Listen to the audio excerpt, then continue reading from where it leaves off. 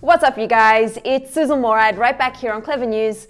And Noah Beck just spoke out after fans slammed him for an insane $10,000 for a TikTok duet. In case you missed it, TikToker Noah Beck has been under fire since last week when fans discovered he was charging $10,000 for a duet on TikTok. The screenshot of the $10,000 per post price tag has been circulating around on social media over the weekend. Noah is one of the top creators on the platform, with almost 19 million followers and over 1 billion likes. He's also dating fellow TikTok star Dixie D'Amelio, who has over 43 million followers on the app. So he's definitely a force to be reckoned with when it comes to TikTok. But fans were still appalled that he would charge so much money for a duet video.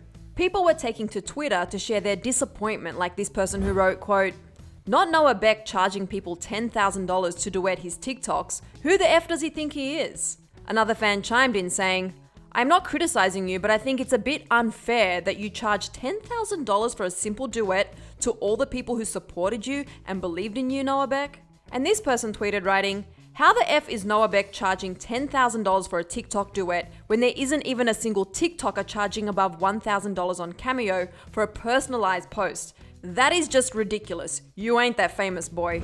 Many others commented on Noah's TikTok page saying that 10 grand is as much as their college tuition, and others said it was more than they make in a year. So needless to say, fans were frustrated and disappointed by Noah's extremely high duet price tag. But over the weekend, Noah and Dixie were caught by paparazzi, and Noah finally broke his silence about the expensive duet price when the reporter asked why he was charging so much for a TikTok. At first, Noah said he didn't even know how to answer the question or explain himself, but he eventually revealed the real reason why he was charging so much.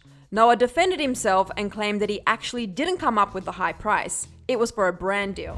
It's for a brand deal. It's not like... I don't know, I don't think people really understand like what it really is. Like obviously, I've duetted people before. Yeah.